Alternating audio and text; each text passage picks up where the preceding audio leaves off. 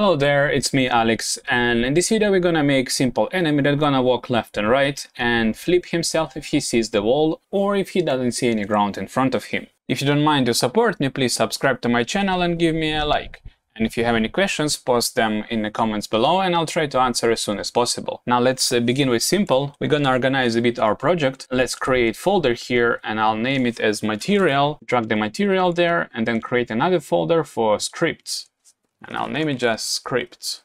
All right, take the scripts, drag them inside. Then we go to prefab folder. Let's create a prefab from a Trapfire. Drag it like that. And fruit apple as well. All right, now I'll delete these three. We don't need them anymore for now. And delete, delete, delete. Cool. Now let's get assets for the enemies. We're gonna go to Window, Asset Store. And type here Pixel Adventure 2. Yeah, it is there. Now let's open in Unity, import the assets to your project. Once you've done that, let's organize it a bit. I'm gonna do show in Explorer, assets, find the sprites of the enemies, it's over here. Press cut, go back to graphics folder and paste it in. Now I can go back to Unity and delete this folder Pixel Adventure. We don't need it anymore. Cool. Now let's begin creating the enemy. I want to create this chicken. Let's take all of them, change pixel per unit to 16. Then we can take idle sprite, drag it here and name it as enemy chicken. Right, very simple. We cannot see it because we need to change sorting layer. So I'm gonna do sorting layer, add sorting layer. I'll write a name enemy and I'll drag it above the player. Now let's take this enemy chicken, change sorting layer to enemy and ta-da, it's visible. All right, next what we need to do here is to create a script. Let's create C# script, enemy chicken and go inside. For this chicken to work properly, we need a rigid body to give her velocity. So we can give her velocity. So I'll type private rigid body to DRB. We need animator, private animator anim. Then we need a move speed, right? So let's make a header for this move info. And this will be serialized field, private float, move speed. Then serialized field, we need idle time, float idle time. Then we need idle counter, so private float idle time counter. I'll move it here. Okay, so now we have move speed and now we know how long chicken should wait. Let's make idle time 2 by default, by the way. All right. Now, next step would be the collision checks. This is same as we did with the player. So header, collision info. I think we need serialized field, private float, ground check distance, and then same for the walls, private float wall check distance. Then we need layer mask, private layer mask, what is ground, and we need transforms for the wall check and ground check. So let's do this. Private transform, ground check, serialized field, private transform, wall check. And as the last of what I can think of, we need a facing direction. Private int facing direction, and it will be -1 by default because sprites here are looking to the left, right? Let's go back to code, get the components, rb equals get component of rigid body to D, then anim equals to get component of animator, very simple here. Then let's go to update and decide how we detect ground and how we detect walls. I think for this we can have a boolean. So let's do this. Private bool wall detected. Sorry. Detected. Private bool ground detected. I'll swap them. All right. Now in the update, I'll type that wall detected is equals to physics2d dot raycast from wall check dot position. In the direction, let's do vector 2 dot right multiplied by facing direction, and we need distance here. So it's a wall check distance. And what is ground is a layer mask. Cool. Now one more. Ground check. Basically same process here. Dot raycast from ground check dot position vector2 dot down ground check distance. What is ground? All right. Wait a second. What I forgot? All right. There is a mistake. This should be ground detected. Okay, this is done. I think we can take these two lines and press Alt-Enter, extract method, collision check. All right, this is done. Now let's do gizmos for them. So private void undraw gizmos, and now we'll be able to see them if we type gizmos draw line from, let's begin with the ground check dot position to new vector2 ground check position dot x plus dot x and ground check position dot y minus ground check distance. Now another one, gizmos dot draw line wall check dot position to new vector2 wall check dot position dot x plus wall check distance multiplied by facing direction and wall check position dot y. Okay, now we have this detection. Let's go and set them up and add components. Enemy chicken, add component of rigid body 2D, add component of a circle collider, and let's drag the script here. All right, what is ground? Ground. Now we need these transforms for checks. Let's create empty ground check, and I'll duplicate it and I'll name it as wall check. Cool. Let's drag ground over here, wall check over here.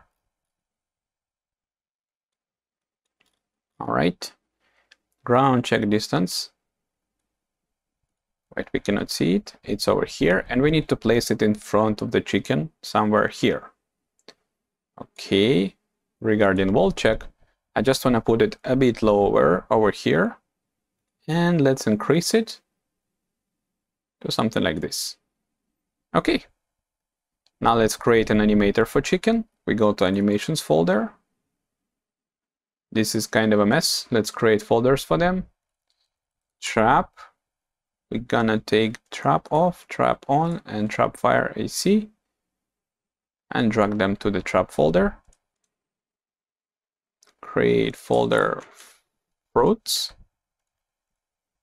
Drag it here. Now let's create new folder enemies and go inside. Create animator controller with the name enemy chicken AC. All right. Drag it to the chicken. And let's create animation for her. She doesn't have many animations. Let's go to the sprites of a chicken. Create new clip. Make sure you select correct folder.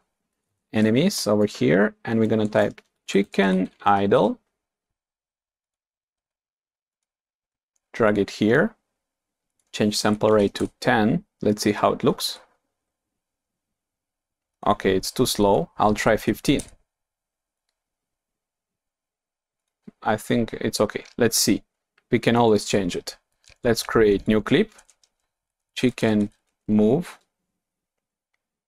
Take these sprites, drag them here, and change sample rate to 15. It's so funny. Okay. And we have this hit animation. We're not going to use it yet, but let's just create it so later on we have it. Chicken hit. Drag it here and put sample rate 10. All right, now let's go to animator of the chicken, and we're gonna use a blend tree here. It's gonna be very simple. Let's move this chicken hit here, delete this one, and delete this one. All right, create state from new blend tree. Let's change this blend name to X velocity. Go inside by clicking twice. Let's change the name to idle move. Oh, it doesn't change its name. I don't know why. I'm sorry, I had to restart Unity. So let's change the name of the blend tree to idle move. All right. And we're gonna click, select it and click add motion field, add motion field. Let's uncheck automate threshold and add two motions here. First chicken idle, no wait, first chicken move, another one chicken idle, and then one more chicken move. Now we're gonna set threshold here, -1, 0, 1. And this, as you know, idle animation and move animation. And we'll look what we're doing here. With the change in velocity of the X, we can transfer between animations. So if it's a 0, it will be in idle state and it will be played as idle animation. If she moves to the left or to the right, it's going to be chicken move animation. Very simple stuff. I don't know what's wrong with the naming. Keep changing. Idle move. Okay. Let's set it as a default layer. Right? And that's it for this one. Let's go back to script. In the update, we're going to type anim set float of x velocity, and we're going to give it a value of rb.velocity.x. Next step would be is to make her move. So we do this. rb.velocity equals to a new vector 2 move speed multiplied by facing direction, and for the y rb.velocity.y. Done here. Now she's gonna move, but we need to make this movement only if she's not idle. Now let's allow movement only if idle counter is less than 0. So if idle time passed long time ago, right? So we're gonna do this. Idle time counter minus equals time dot delta time. So we're gonna decrease the value all the time, and this movement will be allowed only if idle time counter is less than 0. All right. Now we're gonna go down here and do something with the chicken. We're gonna type if wall detected or not ground detected, then we're gonna flip her. We're gonna create function soon, and we're gonna set idle time counter to the idle time. Okay, now let's create this method. Alt enter, generate method, and luckily we already have some code for flipping, so we can go to player script. Wait a second. Where's my player script? Here. Find that flip function.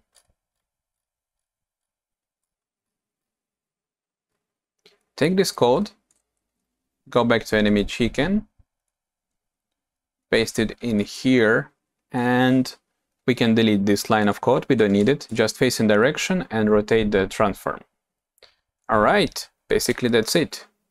I'm gonna give this chicken a move speed over 6.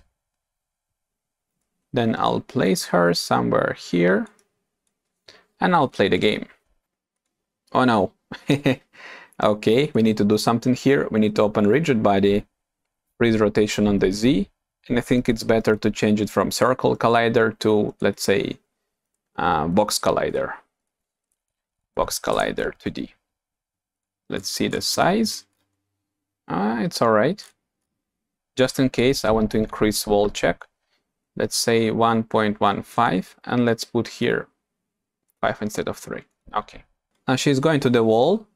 She stops, flipping, waiting, and going again. Isn't it cool? Now, if you take her and place her on the platform, just like that. Oh no. She keeps moving. Even if we stop velocity, there was some velocity. All right, let's go back to script and type here else rb.velocity equals to new vector 2, 0, 0. Okay, so if idle time has come, she's gonna stop immediately. This will stop her from falling. Now watch this. Yeah. Isn't that cool? She's going, she doesn't see the ground in front, so it's going to flip and wait, and it's like that. Very simple, very smart enemy. You can place her anywhere you want.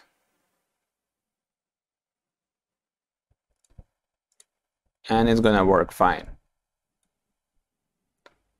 All right, let's go to project folder and open prefab and drag chicken over here. Now there is something else I want to tell you, that is I'm preparing a course on how to make this very platformer, but with much bigger options. So if you want to see it later on, please subscribe so you won't miss any updates. Thanks for paying attention, and I'll see you in the next one.